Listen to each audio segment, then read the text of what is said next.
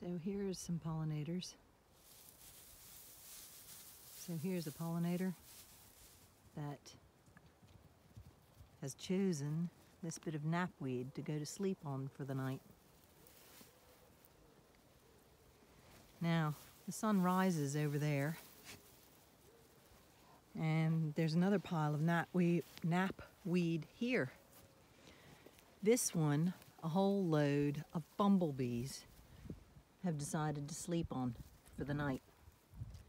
So here's one bumblebee. Trying to get this to focus on it. There, that's one bumblebee. He's probably going to snooze here for the night. Then we move up here. Here's a different kind of bumblebee. You can see he's got a red tail and a black body. And then here's another kind of bumblebee. Whoops, the focus isn't doing very well. So 3 bumblebees. Come on, focus. The thing doesn't want to focus. There you go. And that's the 3rd bumblebee. Each one of those 3 is a different kind of bumblebee. You can look at the coloring on this one. Whoops, the focus. There you go. Look at the coloring on that one. And then we'll move back to this bumblebee. The coloring on this one is different, as you can see. Yellow, black, and a red bum.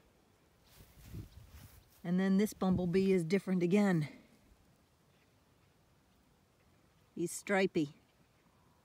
He's sending me a warning signal. He's saying, please, I want to go to bed. I want to go to sleep. Leave me alone. So that's 3 different kinds of bumblebees on this bunch of knapweed.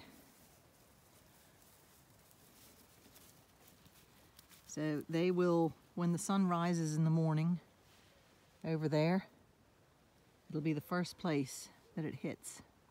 Will be this knapweed with these different bumblebees on it. So they'll have breakfast in bed. So these guys are just gonna laze around and go to sleep, sitting on these flowers, munching away at pollen.